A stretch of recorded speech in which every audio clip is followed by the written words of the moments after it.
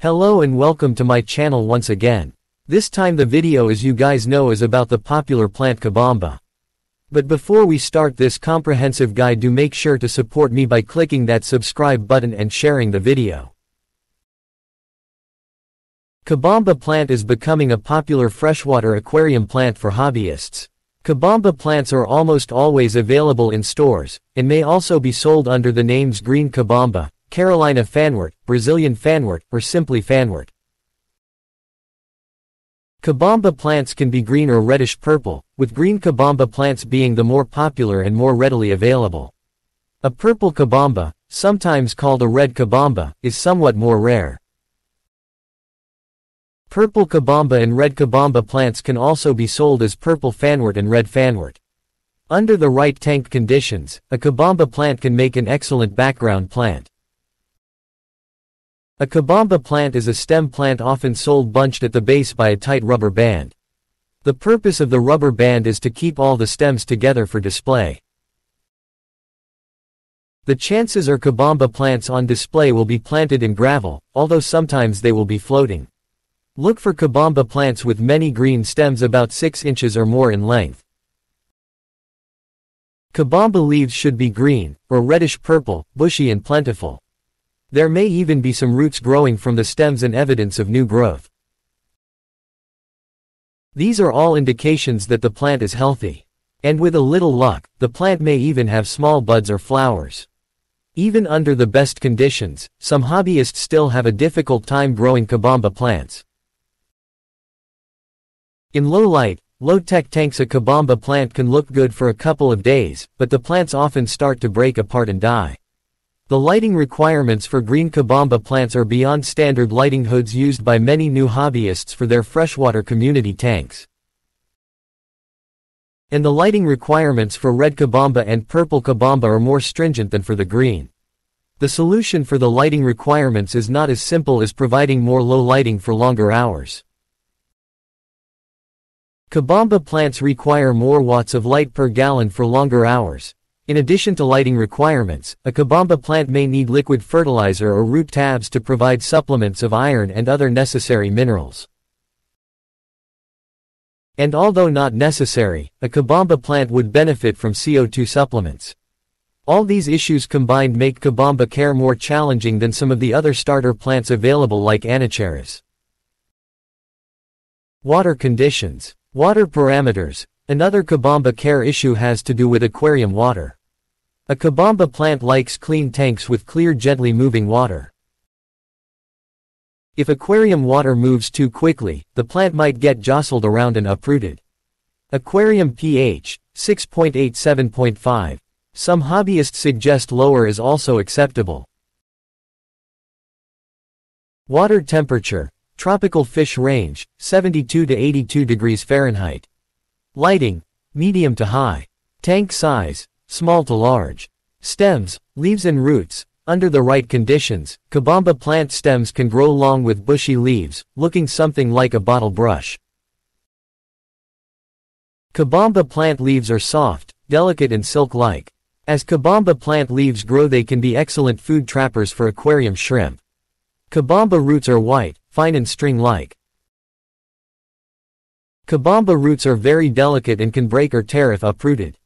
So if the plant needs to be moved, do not tug the planted stem from the substrate.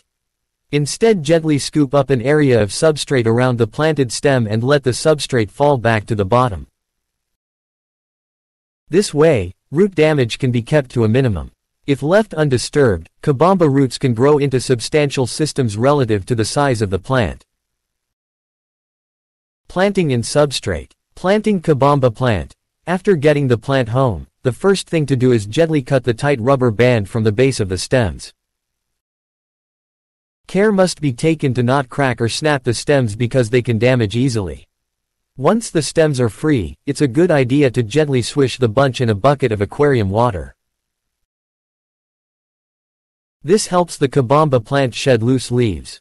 It's better to let the loose leaves fall off the plant before going into the tank. Loose Cabomba plant leaves tend to float around and create an unsightly mess on power filter intakes or sponge filters. After swishing away the loose leaves, inspect the Cabomba plant stems where the rubber bands were. If any of the stems seem damaged, simply gently trim the damaged portion away. It's not uncommon to have to trim about a ½ inch or so away on a couple of stems in a bunch, but generally not much more than that. If broken or cracked stems are planted, they will rot in the tank, so it's best to give the plant a fresh start. Stems in substrate. Gently plant each stem in an inch or more of nutrient-rich plant substrate, an inch or more apart. It's good to plant stems slightly apart to give them room to grow and sway. Be careful not to pack the substrate around the planted stem too tightly because the stem may break. At the same time, make sure the stem is secure because Cabomba plants have a tendency to float around. It's a good idea to plant the longer stems in the back rows and the shorter stems in the front rows. If planted correctly, Cabomba plants can create a nice, dense forest look. After about a week or so, the plant will take root and be better able to hold itself in place. Cabomba plant stems can also be used as an accent plant near midground decorations, almost like a tall shrub planted next to a lamp post in the front yard. Small groups of Cabomba plant stems can really look nice to the left or right of a lava rock, for example. With patience and creative thinking, hobbyists get the hang of planting a Cabomba plant pretty quickly. As a floating plant. Floating Cabomba plant. It's also possible to keep Cabomba as a floating plant. Floating Cabomba is easy. Just drop the stems in the tank and the stems will float near the water surface. Because the stems are closer to the light source, they can grow faster floating as opposed to planted. They can also sprout fine white roots from the stem, and can even flower. But somehow, a floating Cabomba plant does not look as nice as a planted Cabomba. Trimming Cabomba plants and reproduction. For many hobbyists, growing Cabomba plants is a challenge. But for the successful hobbyists who have their Cabomba plants growing like weeds, the growth rate needs to be managed. Otherwise, the plant can potentially outgrow the tank. Also, growing Cabomba plant leaves reaching the surface can block the light for the plant leaves underneath, causing them lower leaves to break apart and die. Trimming Cabomba plant stems is not difficult. The key to trimming Cabomba is to cut the stems very gently. Be careful to not tug the plant and cause breaking, cracking, excessive shedding or uprooting. And if the trimmings are at least 3 inches long and look to be in good shape, they can be floated in the water or planted in the substrate. And they will grow into new plants on their own. That is all you need to know about this very plant. Do like, share and subscribe.